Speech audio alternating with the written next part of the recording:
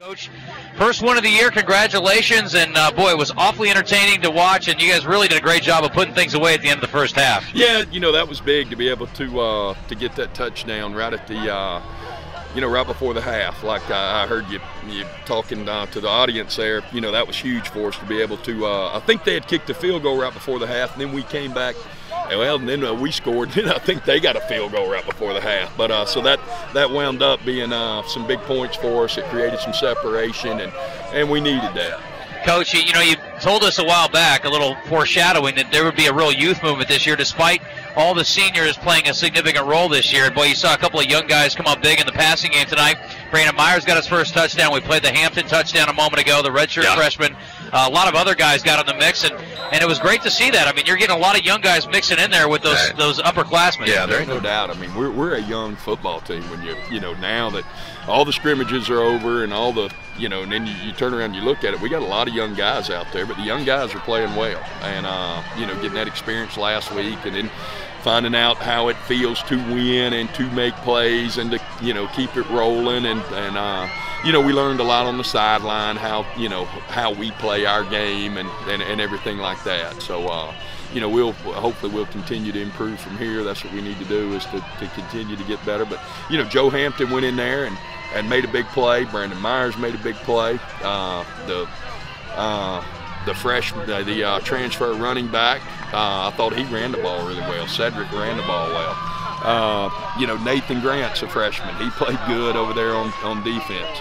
A lot of those young guys stepped up and did well. I mean, we act like Juan's an old guy. Juan's a sophomore, so we had a lot of young guys over there playing well. There's no doubt about it. Coach, good balance tonight, too. 200 yards rushing, 286 passing. And Hayden Hildebrand continuing to impress, 19 of 25, 286, 3 touchdowns. We mentioned he spread it around, 10 different guys catching passes. Again, back in conference now. It's all about taking care of Southwood. Play next week. You guys get your home opener, a late start, 7:15. And I know knowing you've been watching tape probably on the Lions for a while now, but tell me a little bit about next week and going home. It'll be good to be back in the confines of Estes Stadium. It'll be great to be back home. I mean, we've been, like I said, last year we were in Arkansas first 4 games, and this year, I mean, we've been in Kansas and Kentucky and a bunch of K-States, and we're ready to get back into Arkansas and play at home. Southeastern, outstanding football team. They took Louisiana Lafayette down to the wire and had a chance to, they were going for 2 to win the football game. I don't know what they've done today, but I know they're an outstanding football team. I know they rushed for 300 and something yards against Louisiana Lafayette, right at 400 yards. I think it was 386 or something, something crazy. So very, very good football team. We need to have a great week of practice, get some guys healed up, and let's, and get after it. Chris, big night tonight, and as Justin just said, you particularly set the tone for the defense this evening.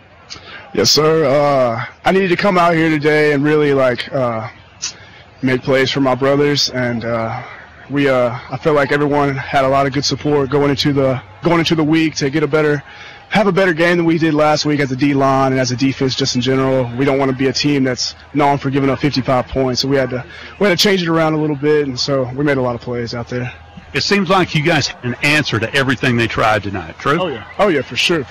We had a few different calls that we put in this week because we knew they were going to pass it, and so we just executed well, and everyone played with urgency, and it was a better game.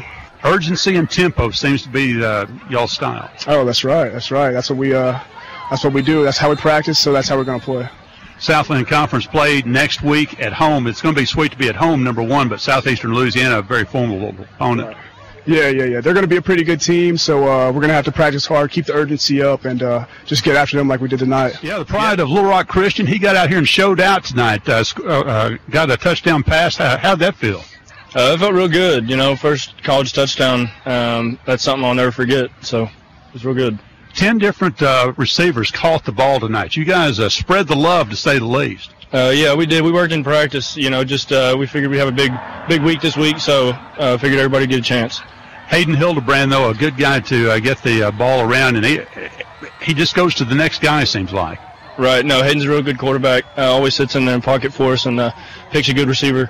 So, we're real excited we have him. So. Of course, next week the Southland Conference opener with Southeastern Louisiana, number 1 at home, but conference play, and now they're all big. Right. Yeah. Every game from here on out's big. Coach Campbell says, next week's game's the biggest, so we're just going to take it week by week. And get to play at home for the first time this year, and that's mighty important as well. Right. No, protecting the home turf is always a big thing for us, so we're excited about it.